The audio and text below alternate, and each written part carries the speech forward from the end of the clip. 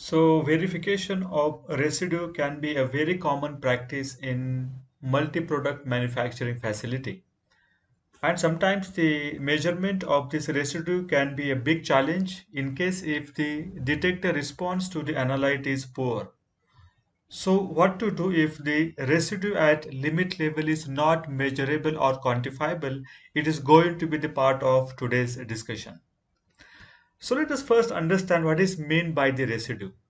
So residue is not only about the active drug substance, but it can also include the excipient, your processing aids, cleaning agents, bioburden, degradants, and sometimes even endotoxin in case of the sterile product. So what we can do in case if the residue is not getting quantified at the limit level. The very first point, if it is possible, you can have the dedicated equipment to produce the product under the discussion. So what happens if you use the dedicated equipment to produce that particular product? Because in that case, you need not to verify or quantify the content of the residue left over the equipment after the cleaning cycle, because there is no as such bigger risk out of the carryover as the API is going to remain the same. But having said that, you need to validate this cleaning process because there can be chance of degradants generating over a period of time, and that accumulation can be a threat. To understand this process, you have to validate the cleaning process as well as the verification. Even if it is not necessary, you have to visually inspect the equipment once the cleaning is done. So this is the ideal situation where if it is possible, the dedicated equipment can be used. But in case if you are not allowed or it is not possible to use the dedicated equipment, still there are few important points that we are going to discuss in today's discussion. You can also raise the minimum batch size to TDD of the next product ratio to increase the residue limit of the previous product. See, now there is a limitations on what our measurement capabilities. The response is very poor at certain given residue limit. Is it possible to increase the residue limit? Let us understand how it is possible. And to understand this part, let us first take the equation by which the maximum allowable carryover of the residue is measured. And you will find the calculation formula over here now. The health-based exposure limit of the previous product, then MBS, the minimum batch size of the next product, then there is a purging factor, and then there is a therapeutic daily dose of the next product, and then there is a safety factor. So I have a question for you. When this maximum allowable carryover, which is the limit for the residue content, will be high, will be more in case if the minimum batch size of the next product is more, in case if the therapeutic daily dose of the next product is low. So in case if I can able to have the maximum ratio possible for MBS next divided by TDD next, I can understand that the macro value is going to be on the higher side. Let us take one example to understand this particular concept. And here is the example one onto your screen. So this is the hypothetical case. And in this example, I have taken the health-based exposure limit of the previous product as 10 milligram, the minimum batch size of the next product as 10,000 milligram, then the therapeutic daily dose of the next product as 100 milligram. I have considered purging factor as 1 and safety factor as 1000. And then if I substitute these details into the calculation formula, I will come to know that the macro for this particular composition, is going to be 1 mg. Let me further calculate the ratio for what? MBS next to TDD next. And you will find that it is just 100. Let us take me the another example. It's again the same product, but in this case, instead of 10,000 milligram, I have increased the batch size of the next product to 1 lakh milligram. And then I will find that the minimum batch size to TDD ratio is become now 1000. It was earlier 100, it has become 1000 now. But the very important point, you will notice that the macro has got increased to 10 mg.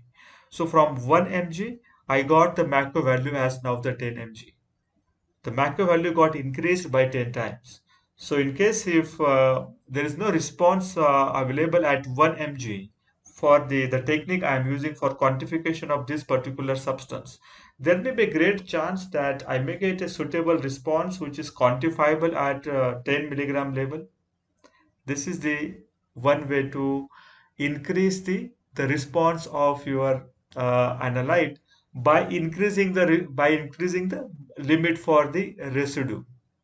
We increase the macro value from 1 mg to 10 mg, and you know how you done that. Let me introduce myself to all of you. And if you do not know, my name is Bhaskar Napte, and I have more than 20 years of experience into the pharma industry. I worked at top pharmaceutical companies like Dr. Reddy's, Apotex, US Vitamin, Glenmark.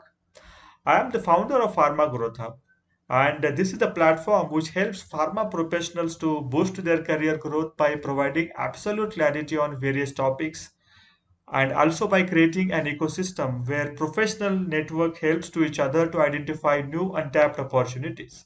There is an opportunity for you to become the lifetime member of this Pharma Growth Hub platform, and this is going to be with the never before offer. So please check the description, or please check the details given in the description, and take the action and join the Pharma Growth Hub today. Let us now consider the another way, and this is by using a larger sample area.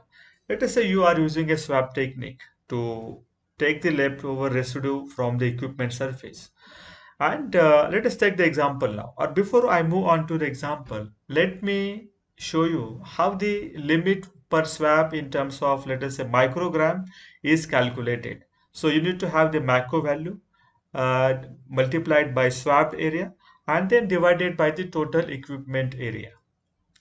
Having said this calculation formula, let us take one example over here now. Let us assume that the macro for your product is 10,000 microgram. Then the swabbed area is 1 decimeter square. 1 decimeter square. 1 decimeter square is nothing but 10 by 10 centimeter square. But I have taken the decimeter square as a unit. So it becomes 1 decimeter square. Then the total surface area assumed to be 1000 decimeter square. And then I found that the limit per swab is 10 microgram per swab, right? And let us take the second example now, where I increase the swab area. Because if I increase the swab area, it is into the numerator, and certainly the limit of the swab will get increased. So instead of 1 decimeter square now, I have decided to swab the 5 decimeter square surface area, and that has resulted into increase in the limit to 50 microgram per swab, from 10 microgram to 50 microgram. So you may have a good response at the 50 microgram analyte concentration. So this is another way you can certainly increase the concentration of your analyte by increasing the surface area of the swabbing. Okay, let us understand the another way out, and here is a extract the swab with the smaller amount of solvent. So how this is helpful, let us understand. So once you swab the surface, you are going to collect the residue present onto the swab into a suitable container. Let us say in a 10 ml or 20 ml volumetric flask, or just a pipette, not pipette, sorry, but a test tube. And once you put it into the test tube, then you are going to dilute that particular swab sample to a certain volume. So the lower is the volume used, the greater is the concentration of the solution. How? Let us look at the screen. So limit in extracted solvent in terms of maybe microgram per gram or microgram per ml or ppm is going to be what? Macro into swabbed area divided by total equipment area divided by extraction solvent amount. So by looking at the calculation formula, you can easily understand that the lower is the solvent amount used for the extraction, the greater is going to be the limit. or the higher is the extraction solvent amount, the lower is going to be the limit. So with this calculation formula now, let us take one example. So in this example, MACO is considered to be 10,000 microgram. Swabbed area is 1 decimeter square. Total surface area of all equipment train is, let us say, 10,000 decimeter square. And extraction solvent amount is 100 ml. So once you swab the surface, you are going to dilute that particular swab sample to 100 ml.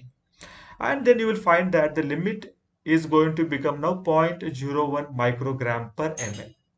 So this is first example. Let us now take the second example again with the same details, but only with the change in the solvent used for the extraction. So instead of 100 ml, now I am going to use 10 ml. So how much is the limit in terms of the extracted solvent? It's become zero point 0.1 microgram per ml. So maybe probably I may get the appropriate response at zero point 0.1 microgram per ml, and that way I can come out of this challenge where the residue at the limit level was not measurable. Then they concentrate the rinse sample by techniques such as vacuum evaporation. You can further reduce the volumes so that the concentration of the analyte can get increased. And the evaporation technique like rota evaporator can be used to do this process, or if not rota evaporator, you can have the another suitable drying processes to be used. Then the next important technique is low rinse volume for rinsing sampling. So in case if you have the rinsing sampling as your technique to sample, then you can use the low rinse volume so that you can have the highest concentration into the analyte, and that way you may get the appropriate response. So this is a calculation formula to define the limit for the rinse technique. So rinse limit is in terms of MACO divided by amount of rinse volume used. Let us take the example again. It's a very simple, but let me explain you with the help of example. Let us assume that the macro is 100 microgram, rinse volume used is 10 liter, and you will find that the rinse limit is now 10 microgram per ml. But in case if the response is not adequate at this 10 microgram per ml, and let us say now you have changed your rinse volume to 1 liter, and you found that the rinse limit is 100 microgram per ml, and probably you found a suitable or adequate response to this 100 microgram per ml analyte concentration. So this is the way I think you can certainly modify the concentration, modify the limit for your sublimit, and that way you will get the appropriate or measurable quantifiable response to the analyte. So thank you so much for watching this video, and I will meet you soon with such kind of useful videos. Bye bye.